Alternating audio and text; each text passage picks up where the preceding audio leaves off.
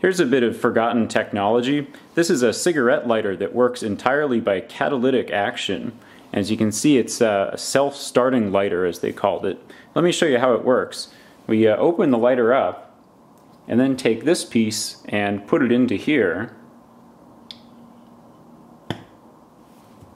And we have a flame.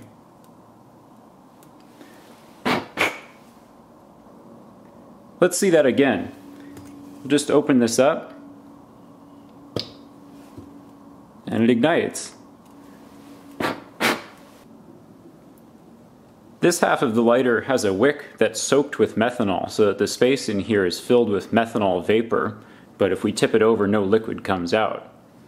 And the part that actually does the lighting is here, and you can see there's a tiny pellet suspended on a very fine wire, and the pellet is actually powdered compressed platinum, known as platinum black, and the wire is either plated platinum or pure platinum.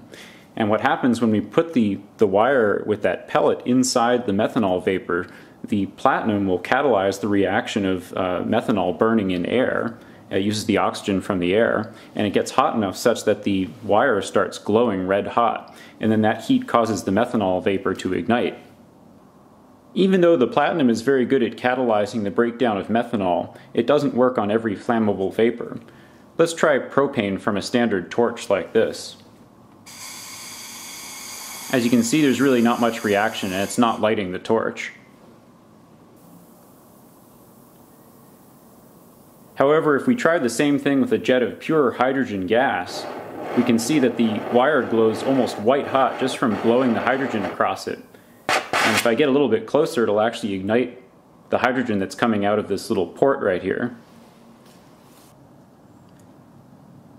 A related bit of tech are these catalytic hand warmers. So the idea here is that you fill up the wick chamber with something, usually not methanol, something more like white gas.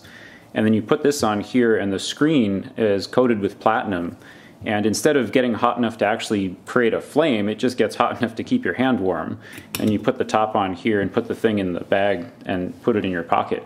Unfortunately, this one was kind of built more for decoration purpose than actual use. And even though I've tried blowing the hydrogen right across the screen, it's completely gone. So it probably didn't have much catalyst to start with, and at this point it's not effective.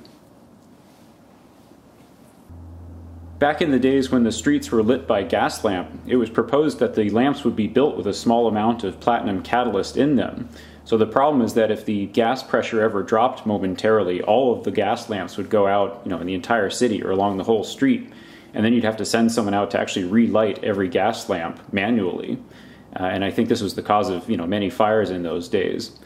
So having a self-starting gas lantern is actually a pretty cool thing, because whenever there's enough gas pressure to produce a flame, it will light itself through the catalytic action.